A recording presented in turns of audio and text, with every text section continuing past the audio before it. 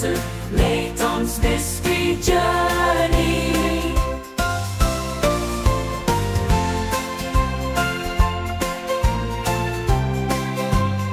Hallo kijkers van ShineSprites, welkom bij een gloednieuwe aflevering van Professor Layton, tenminste van Layton'S Mystery Journey. Professor Layton is wat anders, er komt een nieuwe game aan, maar het duurt nog dan te lang. Really? A mouse? After it! Wacht, wat? Yes, a mouse is a rodent too. Wat? Neither can dogs, come on, let's jabbering. Wat? We gaan achter de muis aan? Oké. Als zij achter de muis aan wil gaan, dan doen wij achter de muis aan gaan. Mice are so quick. Where did the little thing get to? It could take us forever to find one little mouse, miss. Don't look out for the mouse, Ernest. Look for the places where a mouse might go.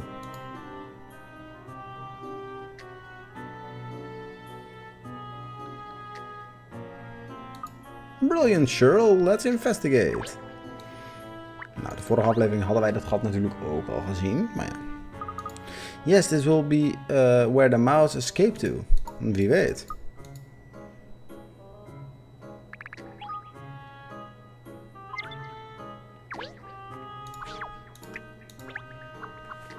Let's see.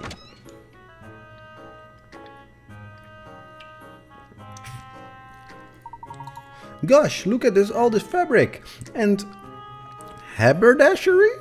Dat zal wel. Buttons, thread, sewing machines even. Look, what a delightful shop. En het ziet er fantastisch uit, jongens en meisjes. Let's. And we can ask her if she doesn't mind us looking around her in the shop too. Wel, een Redman costume, dat is wel een beetje raar. This is the Redman costume, isn't it? Oh yes, no question, Redman wears just a suit like that. Let's ask the shopkeeper. Alright. Excuse me, again. I was wondering if he could ask you about his Redman suit here. About the Redman suit here. Oh yes, I heard you there. I have heard you if you were on the other side of the door. Ja, tuurlijk. I think I should be discussing my customers' affairs with complete strangers, do you? I don't want to any bad blood around here. Nee. Right, perhaps you could tell us how you've been keeping it here for then. Okay.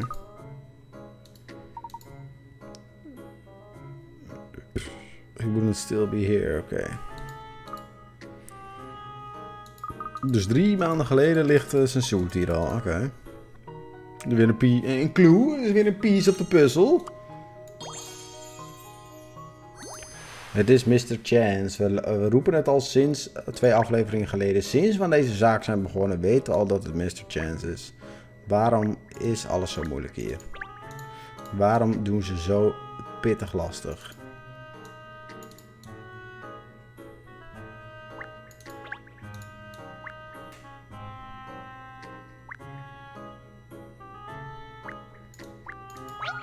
Oeh, een geheime puzzel. Cutting cloth is a real art, I think. Trying to make the best use of available fabric without wasting any. Laten we kijken of deze puzzel een beetje cool is. Oké. This 5 meter square piece of fabric needs to be cut for a sewing project. 1 3 meter square piece and 4 1 meter square pieces need to be cut from it.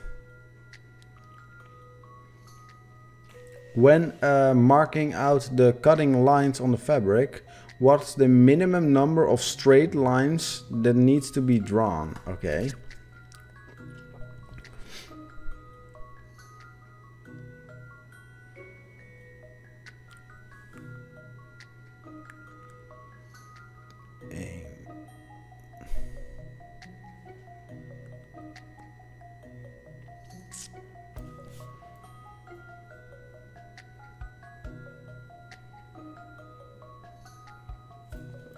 Even denken.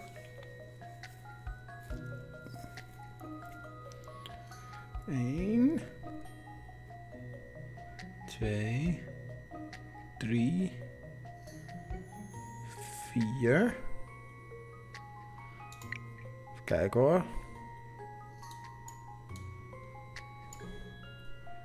1, 2, 3, 4.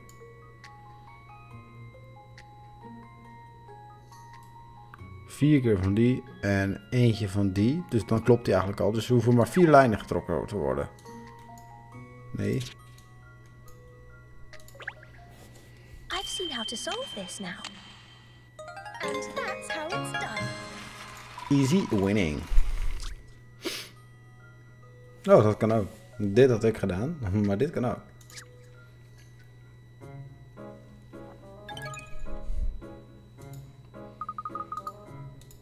Oké. Oeh, zij heeft ook een geheime puzzel. Excuse me, could we ask you a few questions, please? Excuse me. Oké. Circular reasoning. Oh, dit gaat weer over een stukje cloth. We have here a semi-circular piece of paper. It's a circle with a circumference of 30 centimeter that has been cut in half. Okay. Using this piece of paper, what is the circle of the biggest possible circle you can make? But you can... Huh? Oh, dit is gewoon de omtrek. Dus, using this piece of paper, wat is de grootste omtrek? Wat is de omtrek van de grootste cirkel?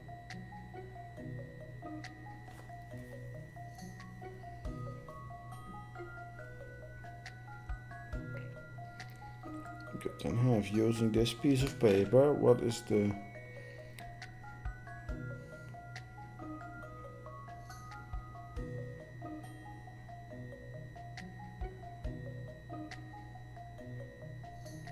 Deze snap ik niet. It would be hard to make a flat circle. About this in 3D. Yeah. Try making a semicircle into a cone. Oh, yeah. And then make the middle of the semicircle as the upper point, yeah. To make a cone. Ja, maar dan... Hoe moet ik dan weten hoe groot het is? If you bend the paper to make a cone, the bottom of the cone will be a circle. Dus de omtrek van de circle will be the same length.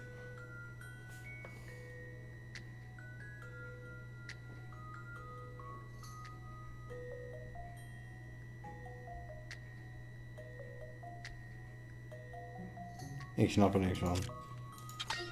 Doing from hint 3, the cone is made from a piece of paper that is half of a circle with a...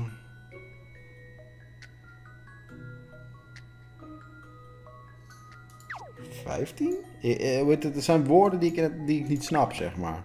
I've seen how to solve this now. And that's how it's done.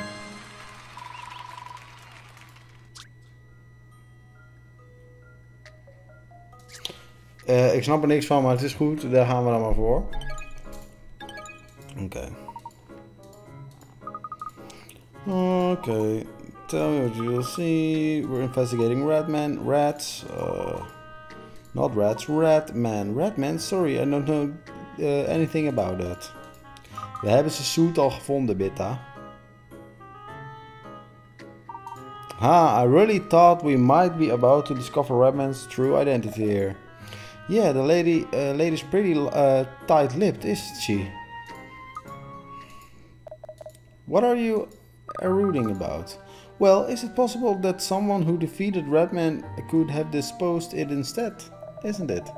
That's true, but that would mean Ratman did get into a big fight with his arch enemy or something and lost. You mean good didn't triumph over evil? Nou, dat zal wel. I know. This is too soon to say, Ernest. It's just one possible explanation. Well, I think now we should go back to report to Mr. Lloyd.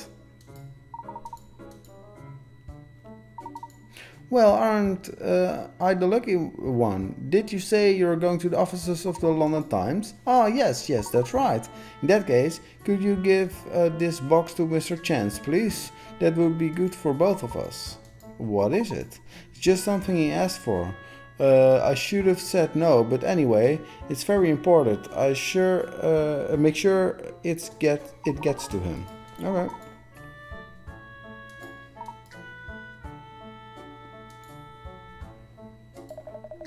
Dog's body for another woman, eh? Pinstripes? Ja, zo is hij.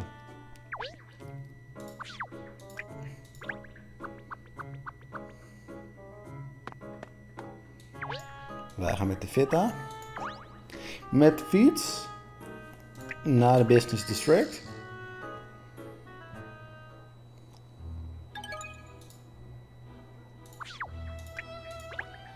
Nou gaan wij reporten.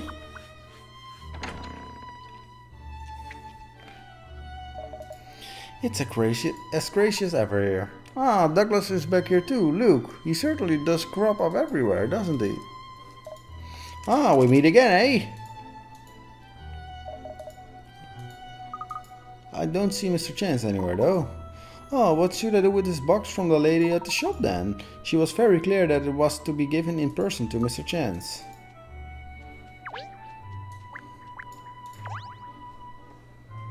Mijn hamster is een beetje gek aan het doen, dat doet hij wel eens. Ah, Catriel, there you are. Well, how's the investigation coming along? Before I fill you in about that, Mr. Lloyd, we have a question. Yes, while we're investigating, we met someone who asked to give this package to Mr. Chance. Ah, I see, and now you can't find him. That's because he is in his office. I'll send someone for him. Doc, can you spare a minute? Yes, boss. Something I can do for you? Sorry to disturb you. Could you go and ask Mr. Chance to come in here? Oh, certainly good. No, that's fine. Right, well, Caesar will be along in a minute, I'm sure. Thank you. So, tell me, how's the investigation shaping up? Unfortunately, we haven't reached any conclusions yet. However, it seems possible that Redman may have been defeated by a rival. A rival? Who on earth could that be? We don't know yet. Unbelievable! If what you say turns out to be true, it means evil has triumphed over good. Lol, dat zei Ernest ook al. There's no proof. Dat klopt. There you go, Mr. Chance is just on his way down now. Thank you, Doc. Mr. Chance. Oeh, met een puzzel. Apparently you asked to see me. What is this all about then? Well, during the course of an investigation, a tailor from Bowlen Hill asked you to deliver something to you. Ah, here you are, Mr. Chance. I see. Well, thank you. Oh, don't mention it. It was no skin of our noses. Actually, I'd like to ask you a favor too. This had me stumped for a while now. I won't be able to get on with my work unless I can solve this blasted puzzel. Nou, doe dat maar eens dan. Laten we die belaste puzzel maar eens even solven. Don't be a square. Okay. The poster in the picture contains cube-shaped boxes stacked up on each other. Okay. How many squares do you suppose there are altogether? Bedoel je dus dan hoeveel dozen?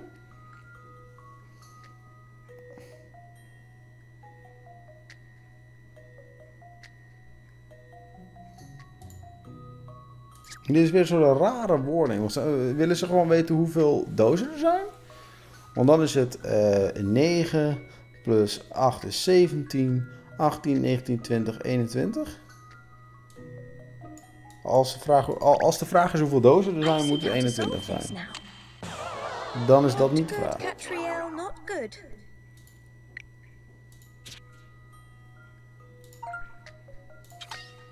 You're being asked how many squares there are in the picture.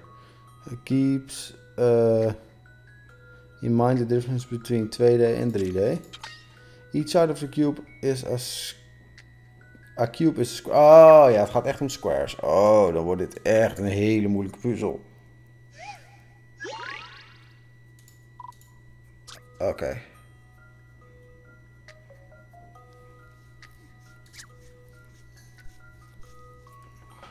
Eén, 2, 3, 4, 5, 6, 7, 8, 9, 10, 11, 12. Wacht. 1, 2, 3, 4, 5, 6. 7, 8, 9, 10, 11, 12, 13, 14, 15, 16, 17, 18, 19, 20, 21. Dit is zo moeilijk.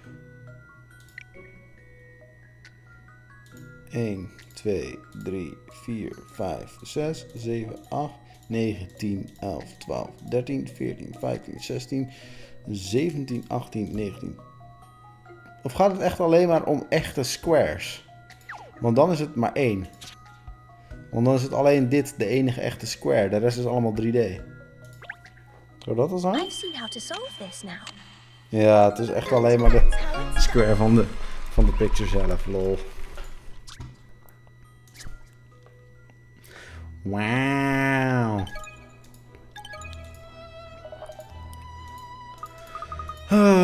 Nice. Do you really need to ask that? It's a parcel from a tailor. Do you think perhaps it might be clothing? The box just seems a little small for clothes, that's all. It's really concern of yours what is in my parcel? Fine, I'll tell you. I suppose you bring me here for after all. It's baby clothes. Despite appearances, that lady is actually a very skilled tailor.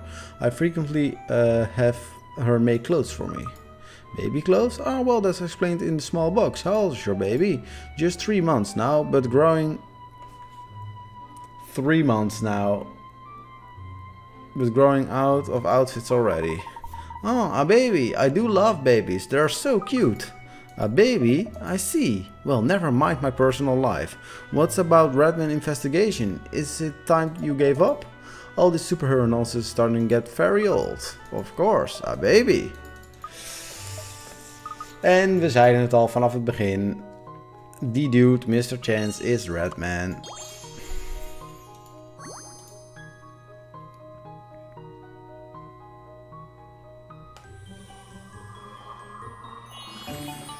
Case complete. Okay, let's go.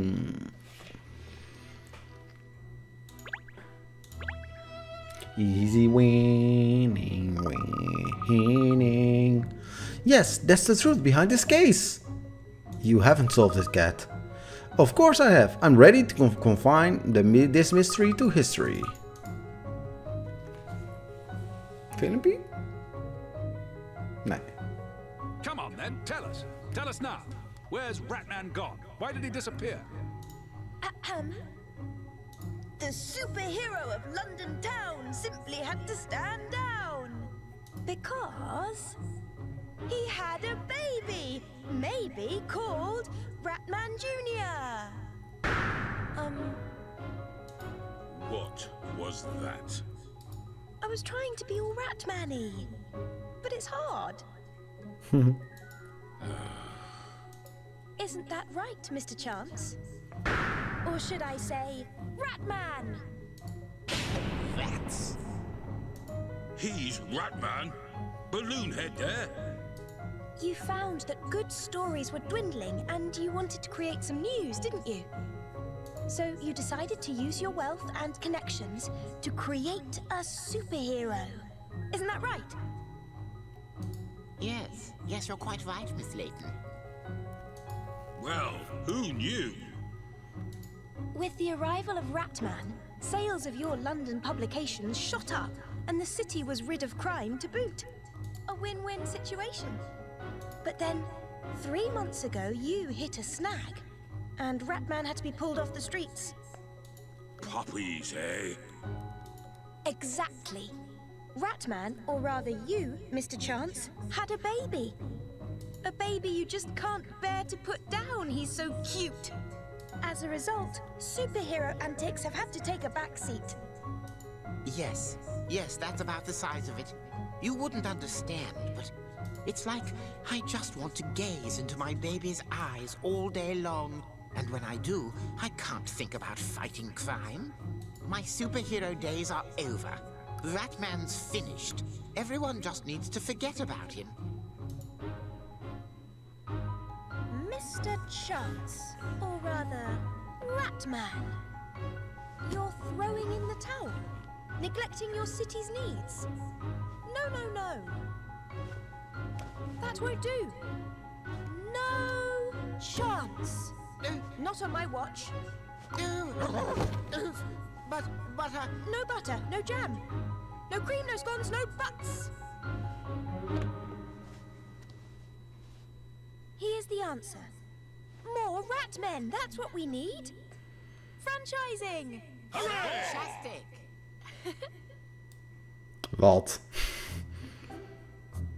Gosh, there's Ratman merchandise for sale all over the place.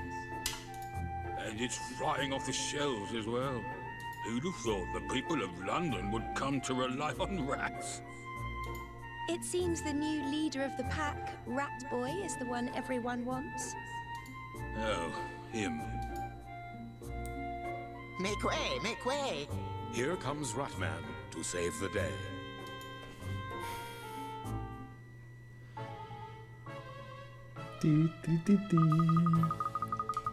Lol. Dit is Rat Pack. Ja hoor, save the progress maar. Bedankt voor het kijken van deze aflevering. Vond je het een leuke aflevering? Doe een duimpje omhoog. En dan zie ik je volgende aflevering weer bij de volgende task. Task nummer 8 alweer. Zie je dan. Adios, amigos.